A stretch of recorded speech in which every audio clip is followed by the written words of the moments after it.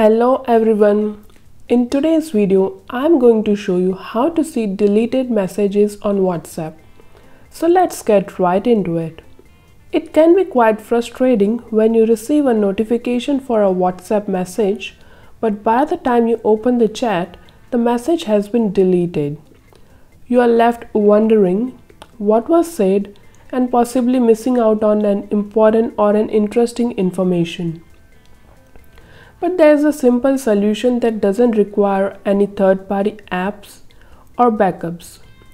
With the notification history feature on Android devices, you can keep a log of all your WhatsApp notifications.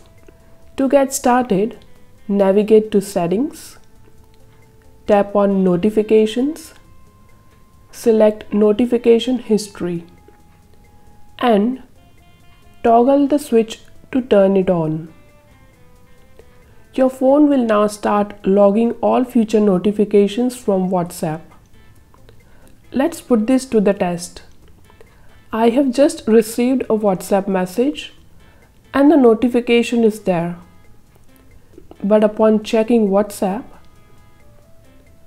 the message is gone. No problem. We will go to the notification history in Settings.